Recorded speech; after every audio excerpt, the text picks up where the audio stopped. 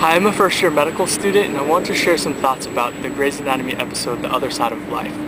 If you haven't seen this episode yet, then please skip my video, but if you have and would like to know a little bit more about what was going on with Susan Grey's hiccups, with her surgical procedure, and with acupuncture, then please stick around. I'm only going to be about a couple minutes. Basically, when Susan Grey came in, she had the hiccups, and what that means is usually some kind of underlying problem.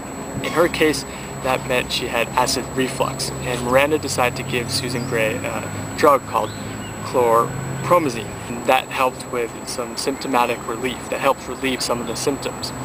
But then they decided to go with something much more drastic, which is called an endoscopic gastroplication.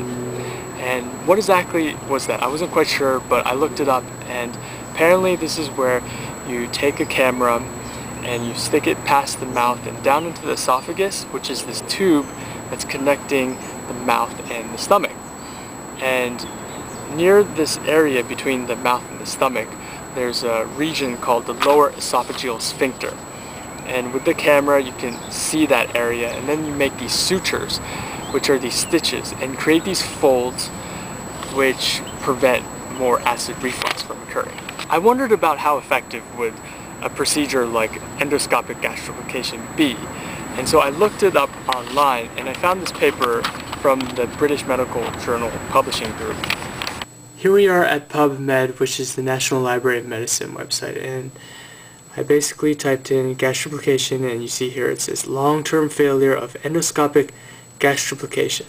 And it basically says that endoscopic gastroplication fails long-term.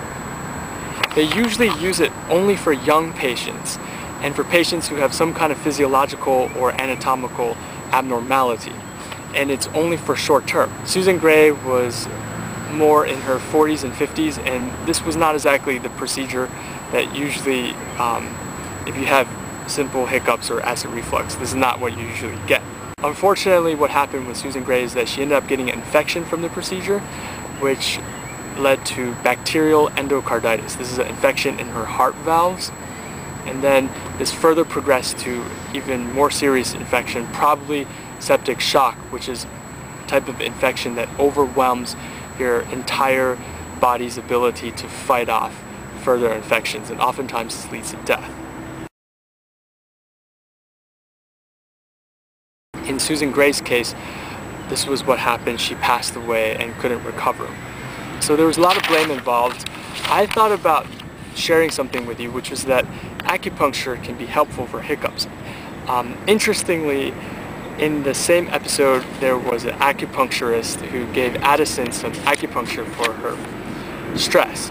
And when I was in China last year, I studied acupuncture for 3 months, and one of the things that the teacher told us was that he had a lot of success with acupuncture and hiccup relief. Of course, if you have hiccups, you probably have some kind of underlying problem, so definitely you got to get it checked out. But in terms of relief of the hiccups, acupuncture seemed to help.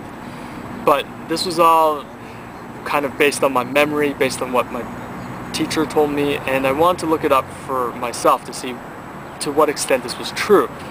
And I went on to PubMed, and apparently there are a lot of published case reports about how hiccups could be prevented or treated with acupuncture. So this is the PubMed website again, and I typed in acupuncture and hiccup, and we'll see what kind of search results we got. As you see, there are 33 articles, and all of these seem to be case reports from journals that you may not have heard of: Journal of Traditional Chinese Medicine, Acupuncture Medicine, American Journal of Medical Sciences.